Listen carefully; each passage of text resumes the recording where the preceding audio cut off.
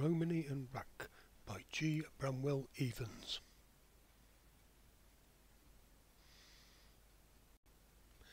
Give me the clear blue sky over my head and the green turf beneath my feet, a winding road before me, and then to thinking.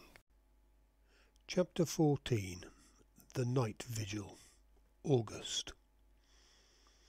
It was good to see Jerry again, and by the gleam in his eyes I knew that he had a welcome for Raq and me.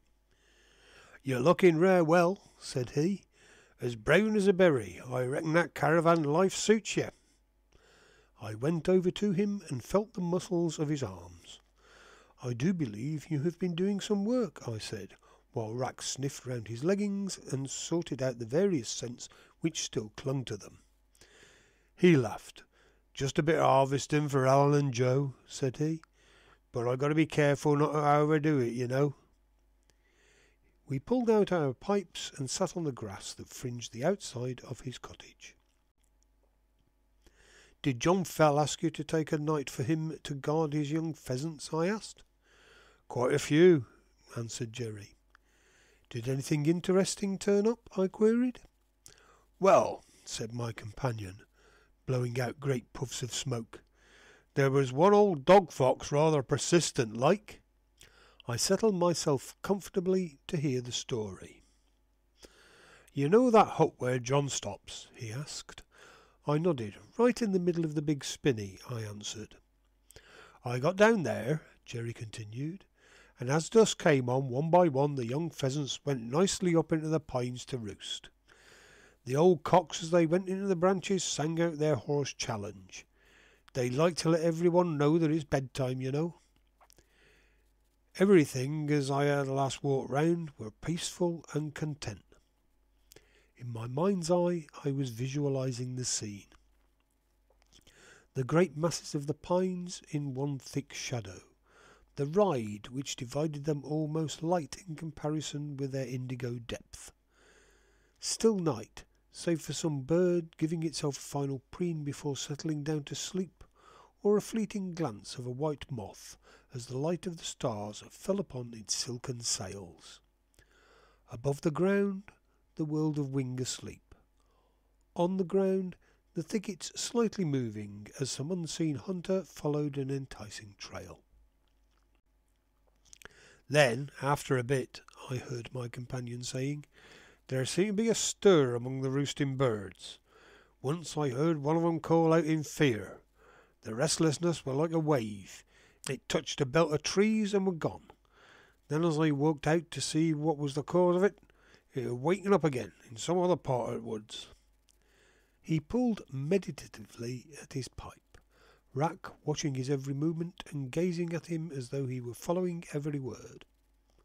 I visited the lamps to see that they were all right, but when I had a look round as dawn were breaking, I saw an old fox slinking away over a hill that leads to the fells. "So you're the varmint that's disturbing the peace, are you?" I thought. "The lamps are for frightening off foxes, aren't they?" I asked. Jerry nodded. "The light frightens 'em for a time," said he, "but they get used to 'em. I reckon it'd take a moving searchlight to scare away a determined hungry 'un." "And has he got any of the pheasants?" I asked anxiously.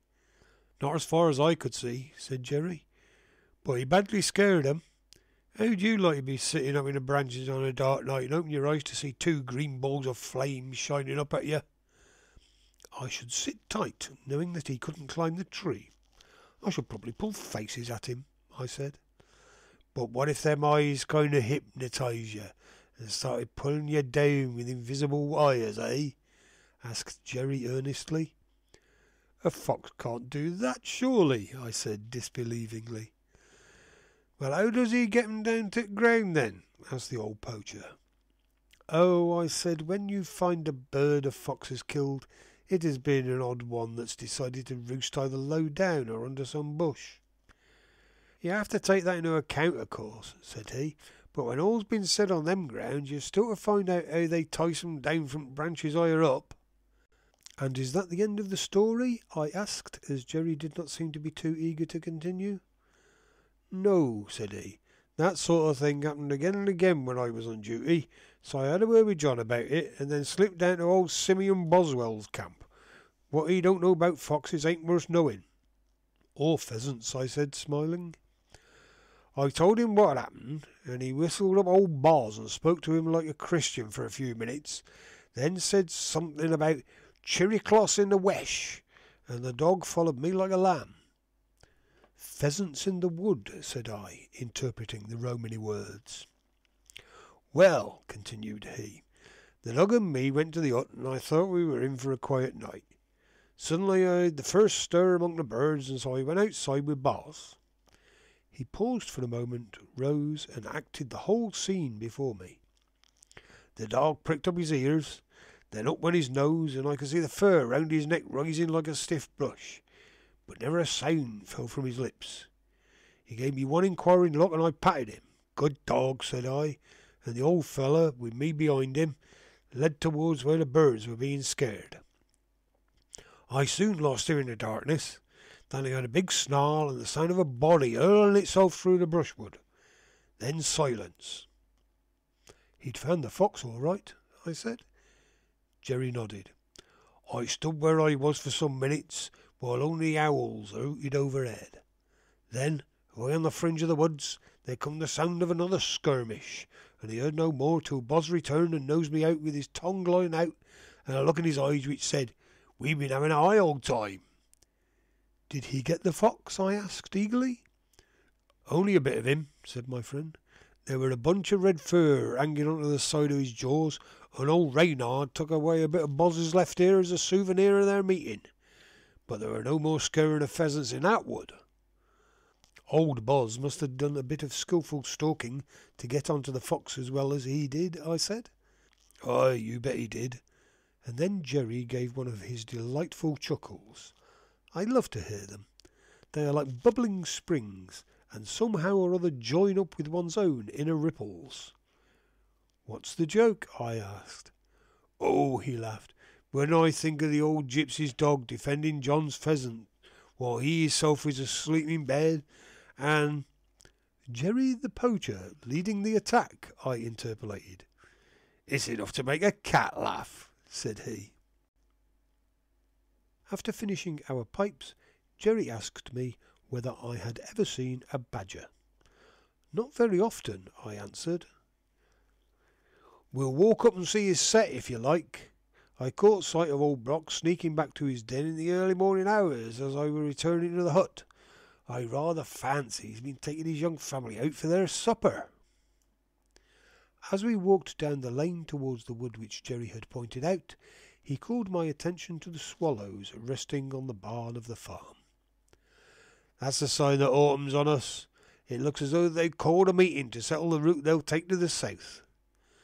I listened to the twittering, low and full enunciated. It sounded as though the birds were, as Jerry said, discussing the details of their long flight. Soon we were in the wood, and the dog stood sniffing outside what looked like an enlarged rabbit hole. That's where old Silver Muzzle enters, said my companion. Anyone might think this was only the entrance to a large warren, I said. Not with such a pad mark as yon, said Jerry, pointing to a 5-toed impression in the soft sand.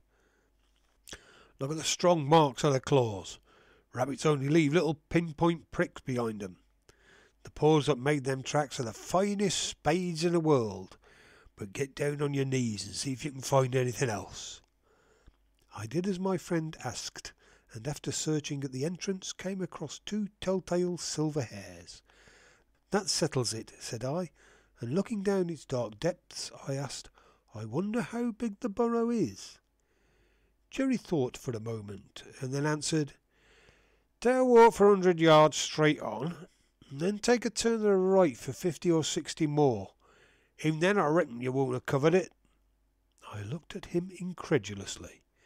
There's been badgers here for scores of years, he said. You never see much of them, said I. No, continued my friend, and if you've been hunted with terriers and shot up in small boxes and made a fight for your life, and when you recover from your wounds made a fight again until at last you're pegged out with weakness, then you'd not show yourself abroad very much. But for all that, there are far more badgers about than folk know of, and year after year they enlarge their burrows till nobody knows how big they are. I walked on a little way and found Raq scratching out a rabbit hole.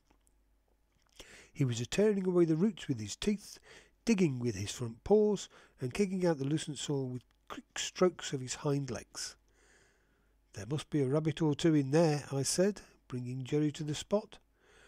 What if, as they burrow down, they strike the badger's corridors? Will Brocky drive them out? Jerry shook his head.